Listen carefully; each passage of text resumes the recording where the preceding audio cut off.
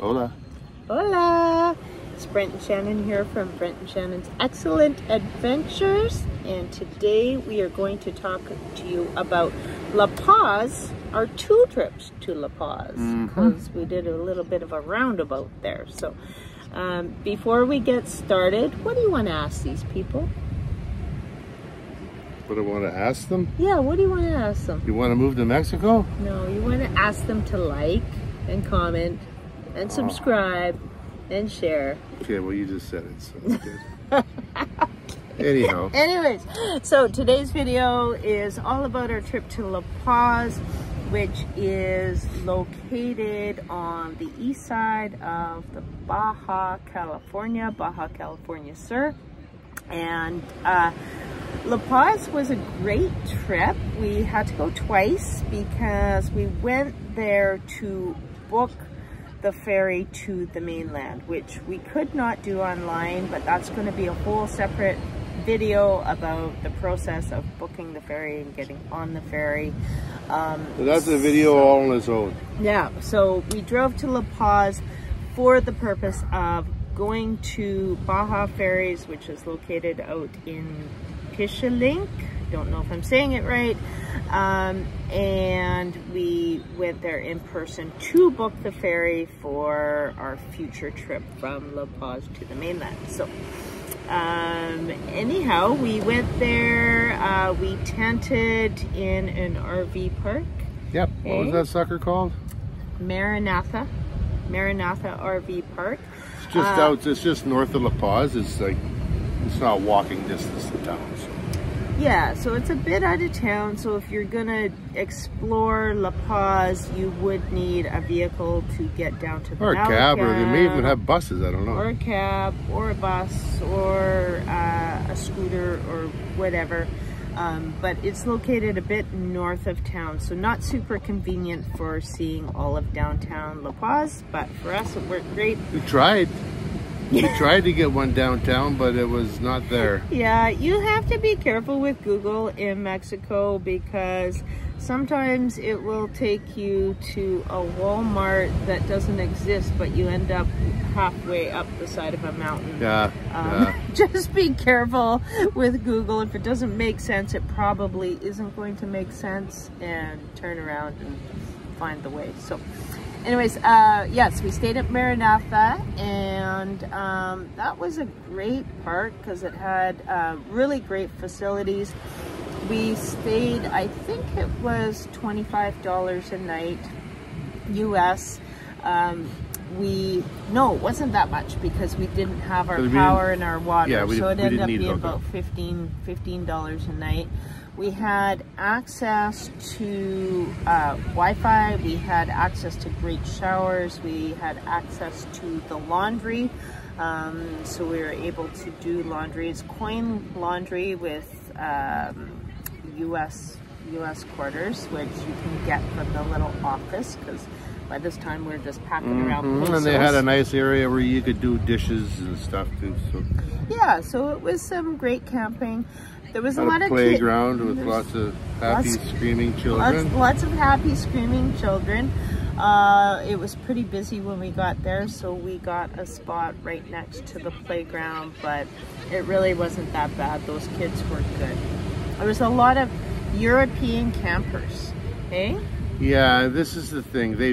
They ship their units all the way from Europe and to Halifax, which is apparently it's about $2,000, which is cheaper than you could. But then they stay here for a year and travel, so it's not a bad deal. It's a lot cheaper than renting an RV from Canada or the US, let me tell you that. So yeah, that's what they're doing. And so some of these units that they bring over, though, they're like these massive rugged RV type things. Yeah, great big tires, four-wheel drive. They're called a MAN, M-A-N-N. They look like a garbage truck. That's what they look like. Well, yeah, maybe, but I mean, but they're lifted way up high. They go anywhere. And yeah. pretty impressive units. Yeah, so we met a lot of Europeans that had those kinds of vehicles and learned about you know, what it costs to bring them over, where they arrive, and they just tour Canada and Mexico and the U.S., North America, and yeah, it's a great deal. So we saw lots of that, and then we did take a trip into La Paz, where we ate some of the best fish tacos. Right on the corner there was a taco stand, and there was a guy there who claims he's the best fisherman, the best captain. We meet some characters. Yeah, we meet some characters. He was something special, but whatever. Nice enough fella. Yeah, but he did tell us that those were the best fish tacos anywhere in La Paz. I think he said anywhere in Mexico, and they were amazing. Yeah, they were spectacular. You know, when you're looking for food in Mexico, look for the things that, you know, it might be just a small corner taco stand or something like that, but that's where you're gonna find some of the best food. Like this was just, you know, a little hole in the wall again, and they were amazing. They had all kinds of fixins out that you could add to your fish tacos. And this place, I don't remember the exact street, but it was located about a block up from the Malecon and right near the Scotiabank, and it had a big Corona sign on it. I don't think there was right on the corner. Right on the corner. So that's where you want to go for the best fish tacos. We did then take a drive out to book our ferry, and while we were out there, we got our ferry all booked. And again, we'll tell you more about that in another video.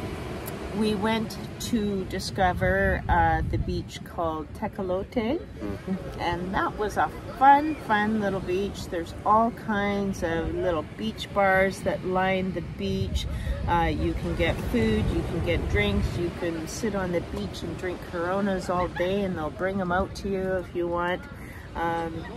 Beautiful little beach, and it's also where a lot of the locals go. So you see a lot and that's so cool. Yeah. You know, seeing the Mexican families out, and they're, you know, they actually go down to the water with their little buckets and shovels, and they make sandcastles and dig holes, and it's a whole family thing. It's not like a lot of places where we go, like we live in Canada, and you know, you see a lot of parents, they don't really do that with their children. They'll say, okay, here's your bucket and shovel, go play, you know? It's one thing that we have noticed is that you see more people. Of course, they have the weather to be outside, but you know what? I mean, families are really together, having fun and spending time in the outdoors. It's really, really special to see. Yeah, and even late at night. Even, you know, kids are out late at night enjoying time with their families too. And so we were in La Paz, we got our ferry booked, we did our 2-day camping trip, explored Tecolate, and then we had 8 to 10 days to go and tour further south before we had to come back to La Paz to get the ferry. So when we came back, we had more time to explore the Malecon. And this is where we saw the families out late at night, and, you know, doing the markets, and they're out with their pets, and kids are playing on roller skates and skateboards. But as far as the Malecon goes, it's, how long is it? Was it 5 kilometers 5 kilometers long? And they really did a beautiful job, you know, with all the statues and the, it's really, you know, and the little kind of markets and stuff along there. It was just, it was really, really clean. Yes, La Paz is really clean. That's a good point to mention. You know, really nice climate. You know, it gets warm enough. We're starting to find the heat once we get down to La Paz. But very clean. Every couple of blocks you're going to find another sculpture that you can take a picture of. There is a port there, so you see some ships coming and going as well. Yeah, fishing and everything else that goes along with the ocean. Yeah, fishing right there off the Malecon. La Paz also has a great nightlife, which we didn't actually go out and take advantage of, but this is what we've learned, that there's lots of happening clubs and stuff like that, and you can also find your little sports bars and everything. Yeah, everywhere you go, you can watch your Canucks lose anywhere. That's what he's been doing every chance he gets, watching the Canucks lose. Yeah. So that's one thing they're good at. Yeah. So, and if you're into arts and culture, there's also a lot of museums and places to go for that kind of stuff. So a lot of diversity in La Paz. Now, what we did that has been on my bucket list since we're planning our trip was to go to Maranatha Beach. Now, it's pretty special. I know, Brent. Okay, well, it's just a beach. No, I'm just saying that's all I heard for months before. Is that why you're smiling? You gotta had to go to Malandrah? Gotta go. So glad we finally went. Well, he's just complaining now because I made him walk up that hill. But yeah, it was pretty special. You could only go from what time to what time? It was like 8 till noon. Yeah, so on our first trip to La Paz, we drove out there and we tried to go there. It's out near the ferry again and out near Tecolate. But you can only get in on certain increments. So you have to be there to get in for a shift. So 8 to noon you're allowed in. And then they kick all the 8 to noon people out and they bring a new batch of people in from 1 till 5 or whatever. And they just want to keep the area very protected. It's a very special area. It's very lush all around there, so there's lots of lush vegetation. Mangroves and everything, but the water is a color that you have never seen before. I mean, it is just crystal clear turquoise blue. And so you get in there. You don't have to pay to get in there, but they will stop you at the gate, tell you the rules about, you know, your garbage and making sure that you don't, you know, destroy anything. And they are watching. Because we saw they're up on the guy with the big bullhorn up on there. I don't know what he was saying, but Mexican, but he was yelling at people. There's certain places that they don't want you to walk to disturb the vegetation and things like that. But there is an amazing beach there, a couple of little amazing beaches. The best thing to do is to rent a kayak so that you can tour the whole shoreline, hey? So that was fun. My Captain Dick here, he D-Y-C-K. Yeah. He took us out, paddled us around. He insisted on being the man and going in a 2-person kayak. And then we went out to that mushroom thingy. Yeah, there's a feature photo place called Mushroom Rock, and that's definitely where you want to go. If you can walk out to it, but you gotta climb over some rocks and stuff like that to get there. So it's easy just to kayak up, and the kayaks were really cheap. I think it was like, I don't know, $5 or something like that to rent a kayak for the hour.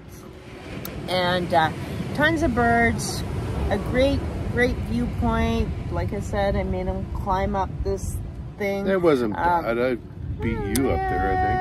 You didn't beat me up there. I got a picture of you huffing and puffing coming up the hill. But anyways, that's okay. I needed a smoke. Yeah.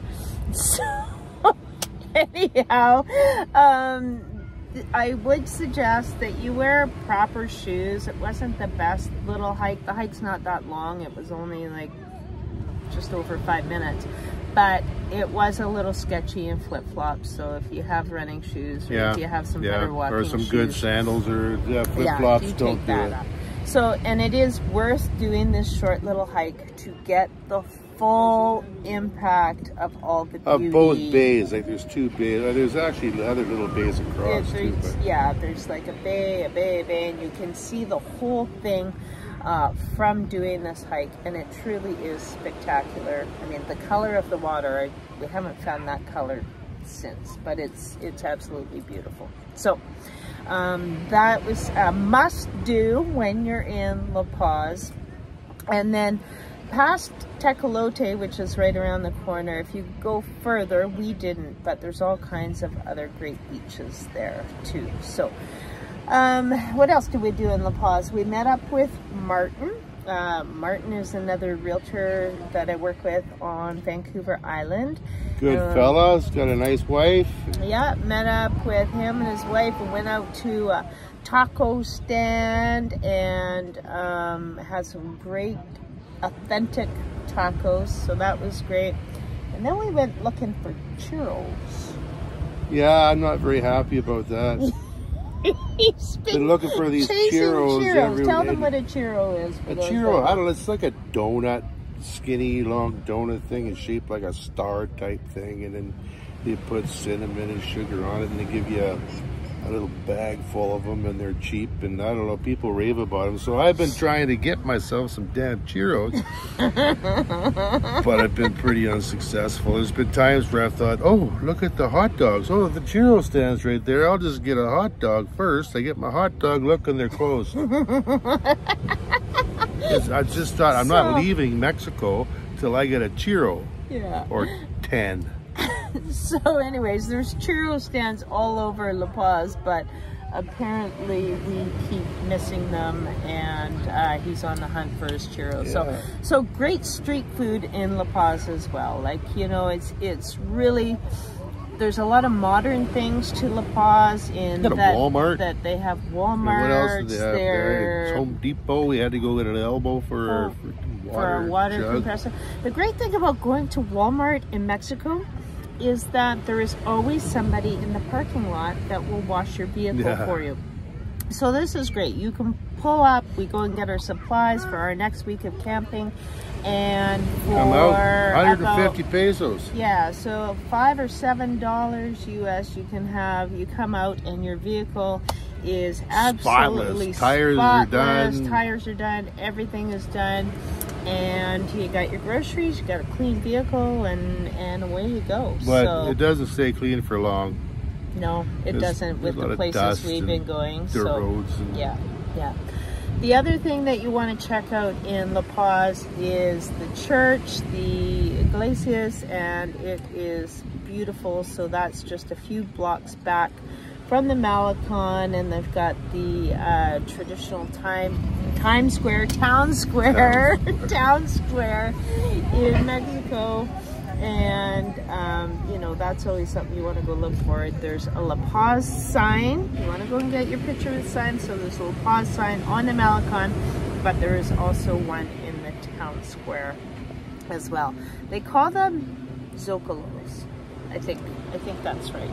So let me just look at my notes and see if there's anything we forgot to tell you about. Oh, I know. Oh, yeah. That's where I got busted.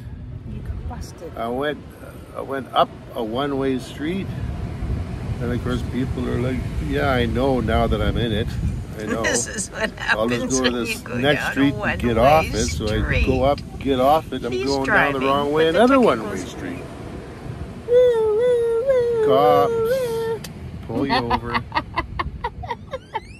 Yeah, so anyways, we were there for about 20 minutes with 3 officers, and the fella was really nice. He was kind of laughing at Brent, and then but the 2 women were very serious about this. But I don't think we got a fine. I think we just got a warning. I didn't see anything with a $ sign that said we had to pay, from what I can understand. Yeah, or else they would have. I think ticket. they would have just made you pay right there. Yeah, but we haven't, and that is a thing in Mexico that we've heard, that you know, you can get out of most things, but there's usually a fine attached to it, and so we didn't have to pay anything on the spot right there. I believe it was just a warning. I guess we'll find out when we get pulled over next time. Yeah. So, anyways, that was kind of funny. And then we had a great little Airbnb as well. This is one of the nicest Airbnbs that we have stayed in. A really nice family that was there to greet us, and we went through their house, and then we have our own floor up top. We had this great big outdoor kitchen, this great big deck, fridge, and blender, plants all over the place, and hammock. You had a hammock, we had some rocking chairs.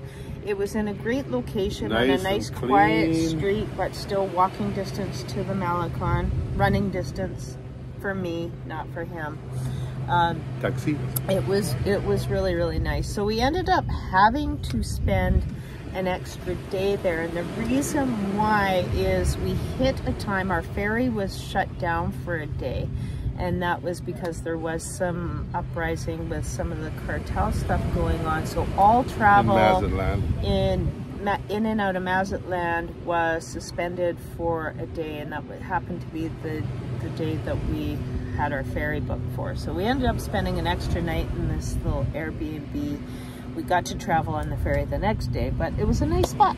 I'd go back there and stay in that little Airbnb. Great family. And that one, again, I believe it was $35 US a night. And great stay. Like, we've been having some really good stays. So, let's see, what else do I have to tell you about? That we have to tell you about. We're kind of starting to babble on here a little bit. But I think we covered it. Yep. I think that's it. Yeah, that is it for for La Paz. Okay, all right. So if you have any questions or anything you need answered, reach out to us. In the meantime, like, comment, share, subscribe if you haven't already, and we will talk to you next time. Adios, amigos. Adios, amigos and amigas. Bye. Bye.